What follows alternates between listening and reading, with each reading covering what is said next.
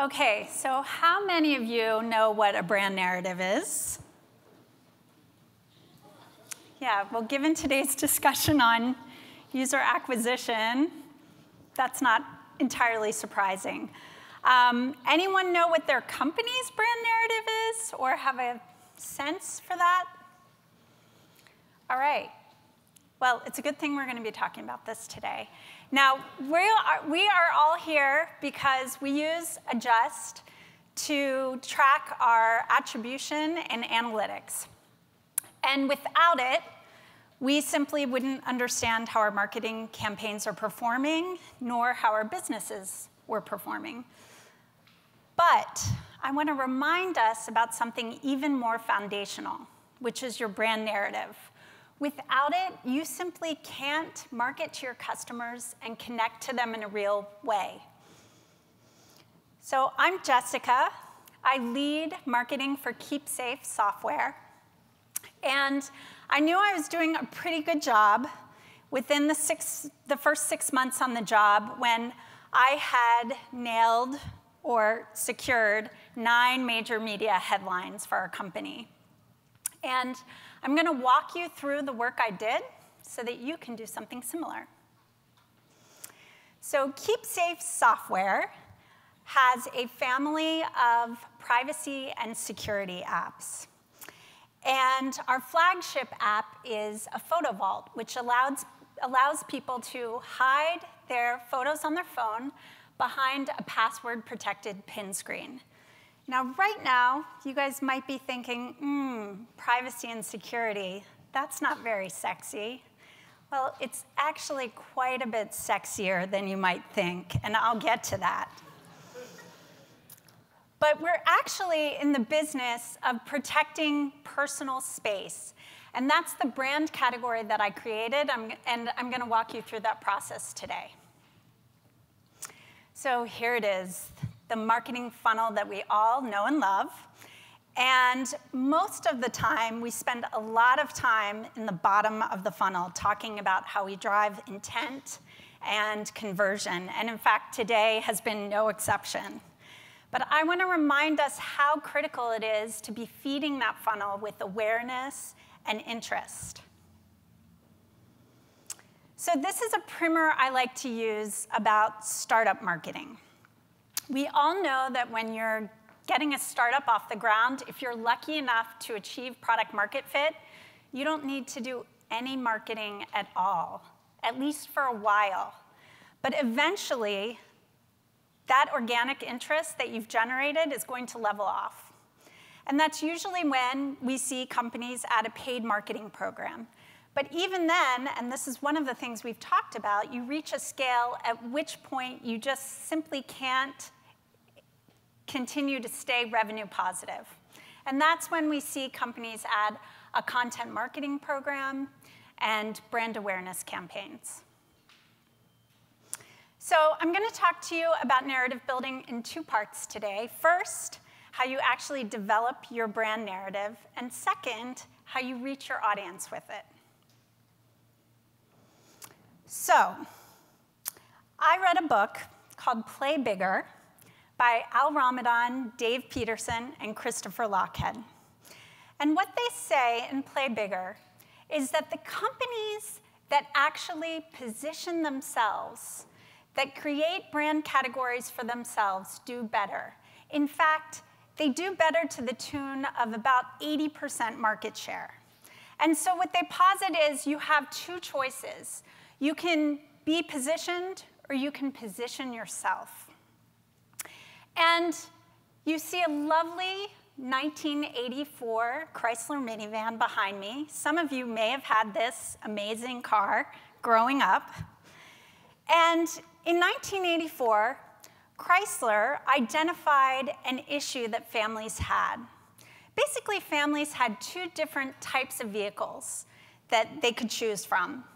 One was, that full-on station wagon, which was relatively nimble to drive, actually, but not spacious enough. And then there was that 1970s van that we all know and love, and that was plenty spacious, but not too nimble.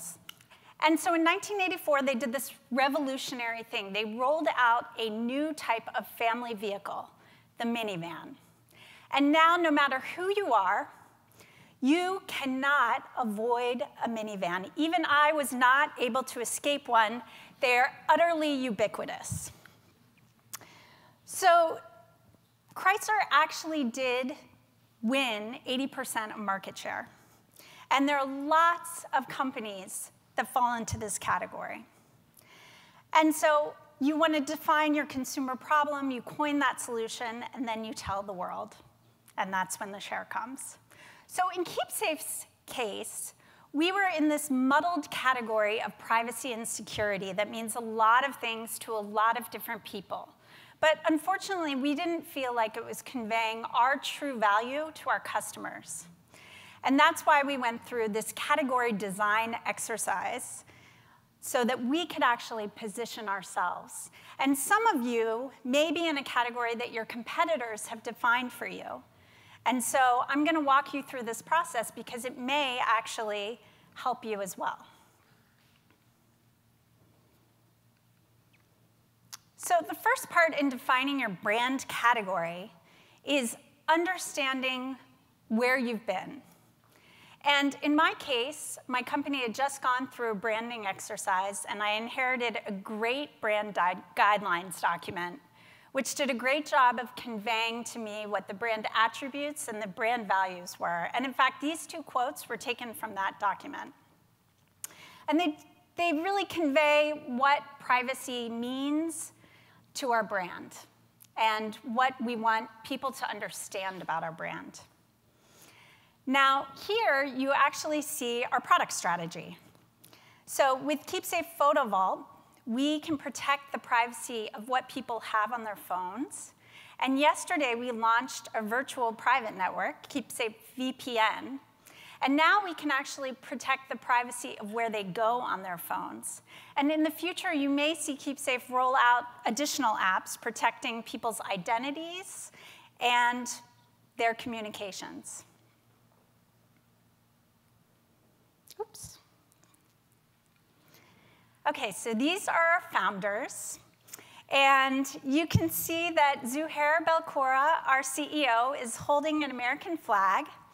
And our CTO, Philip Berner, is holding the German flag.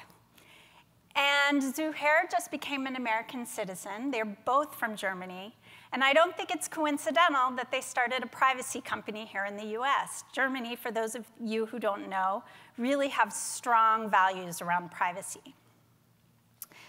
So when I joined the company, I sat down with Zuhair, and he told me a little bit about how Keepsafe came to be. And what he explained was that when he came to the US, he was a product manager working for a Korean company. And the company had a really conservative culture. But on the weekends, because Zuhair was German, he would often spend a lot of time drinking beer, with Philip, usually.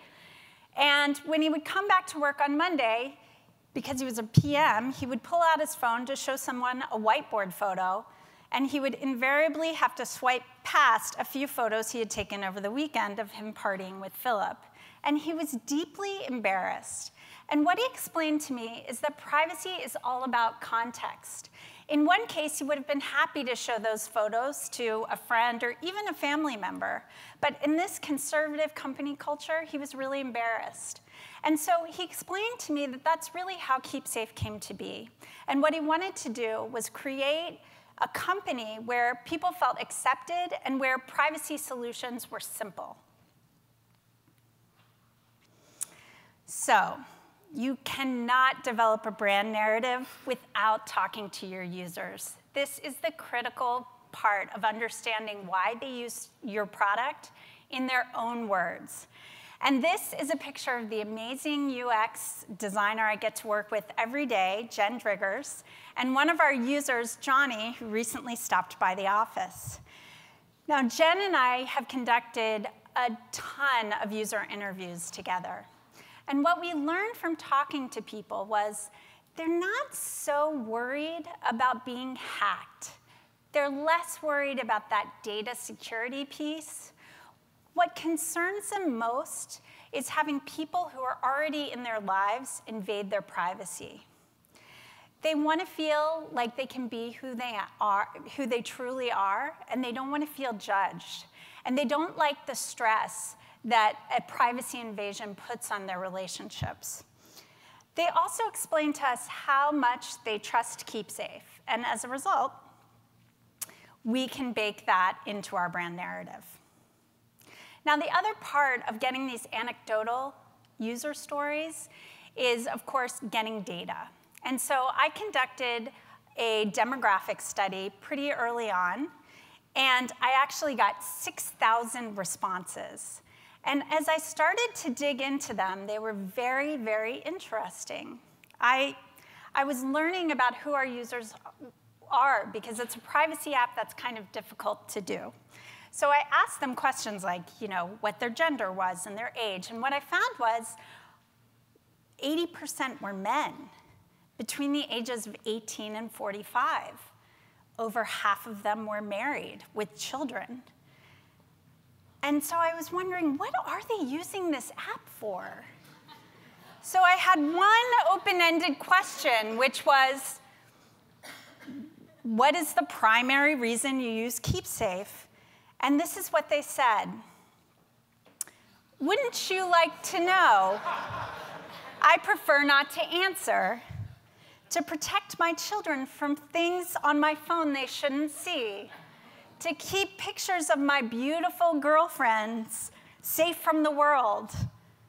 Sexy photos, nudes, nudies, naked pics, nudes, bro. To keep all my baseball cards together. Yeah, right. So there you have it. It's pretty sexy. But what this really revealed to me is, your brand can be about a lot of far-reaching aspirational qualities, but it also can be about a killer use case, and Keepsafe had one. So this part takes a little longer, and this is when you take all of the inputs that you now have and you start to really synthesize and think about what your brand's value is. And in my case, I started to think about this space that Keepsafe was giving people to explore, to be who they really were. And I also started to think about this model of personal space. So some of you who have visited foreign countries may know a little bit about personal space because different cultures have different standards, and sometimes that can make us feel uncomfortable. But generally speaking, in your intimate space, you allow lovers and maybe your own kids. You need a little more space between people when it's a close friend or a family member, and even more space when it's an acquaintance that you're just meeting maybe at a cocktail party. And this is a good representation of public space. I'm on the stage, you guys are in the audience, we don't really know each other yet, so we need a lot of space. So this is where I came to the conclusion that the category that Keepsafe is in is not so much privacy and security, but it's actually personal space protection. That's what we're helping people do with our apps. So the next part is you're going to write down your narratives. And we had 3 that I generated. And basically, these are like the movie trailer for your narrative. And you condense them down and then test them. So we tested ours on Facebook and YouTube. And we kept our reach and impressions similar, and then looked at the engagement rates. And what was interesting was there were actually 2 of the 3 narratives were neck and neck in terms of the engagement rates. So at that point, we pulled the audience insights. And one of the narratives was very representative of who our users were today. Men, ages 18 through 45. They tended to skew more towards Android. There was another narrative that had a more even gender split, skewed a little younger, and it was more dominant in terms of iOS. And of course, those are Keepsafe's higher value users. And so that was actually the narrative we went with, because that was more representative not of where we were today, but where we wanted to be. So I'm going to play our hot off the presses brand narrative video so that you guys can see sort of how it all came together. Just because you like to share sometimes doesn't mean you don't want privacy all the time. What if there was a place on your phone where personal stuff stayed private, and you could be sure that what was meant for your eyes only stayed that way? There is. Feel safe and free to just do you. Keepsafe protects personal space. We put your privacy first to make space for the real you. Be yourself. Keepsafe. Okay. So you can see that we were going for more even gender distribution, slightly younger, towards a demographic that's gotten very comfortable sharing on Instagram, but maybe still feels like privacy is an important value. So now you have done your research, you've developed a brand category, you understand your brand's value, and you've put together some brand narratives and tested them. Now we're going to get to that emerging interest and awareness piece. And this is all about how you're going to tell your brand narrative so that you can reach that audience. So the first part is you're going to follow news stories in your category. So these are some of the stories that are relevant to Keepsafe that I follow on a regular basis. Privacy and politics, hacks, there seems to be a new one every week, whether it's a security breach like Equifax or celebrity nude hacks, which also happen a lot. Tech trends. Privacy is very popular. People are questioning, how various technologies are going to impact their privacy. A good example being the iPhone X and facial recognition opening up your phone. So when you start to track these stories, they're a great insight into the types of journalists that might be covering you. They're actually one and the same. And as you start to track them, what you'll find is if you have a strong brand narrative, you'll actually have a point of view on some of these stories. And that's exactly what you can pitch to these journalists. Now, you guys may know journalists are neither the most well-paid nor perhaps the most well-appreciated in our industry. And so reading their pieces thoughtfully and commenting on them and really personalizing your pitch, even with a few compliments in there, can go a long way. I'd be lying if I told you that everyone was going to write back and write your stories.